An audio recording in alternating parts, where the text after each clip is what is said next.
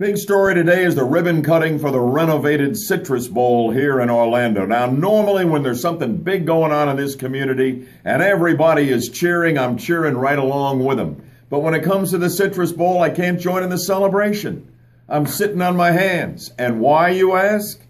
I've been railing on the Citrus Bowl renovation since Buddy Dyer came up with his cockamamie idea with his big three venues a number of years ago. To a greater extent, I was able to buy into the arena because at least we have a home team with a Magic.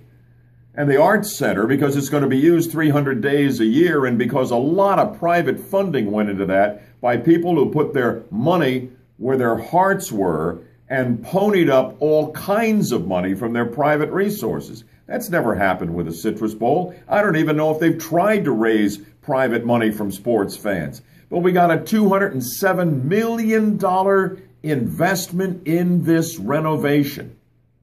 And what do we have? We have no home college team and never will have for the Citrus Bowl.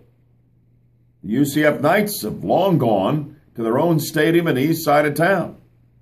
We're never going to get an NFL team in Orlando. So we have a couple of college games around the holiday. We got this weekend's Florida Classic between a couple of Central Florida college teams.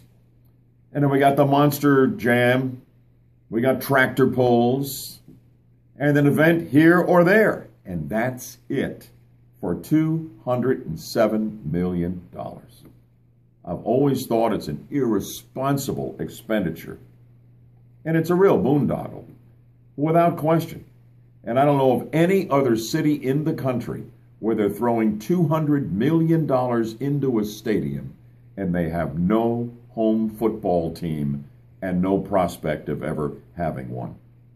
I just can't get on board with the third of Buddy Dyer's big three venues.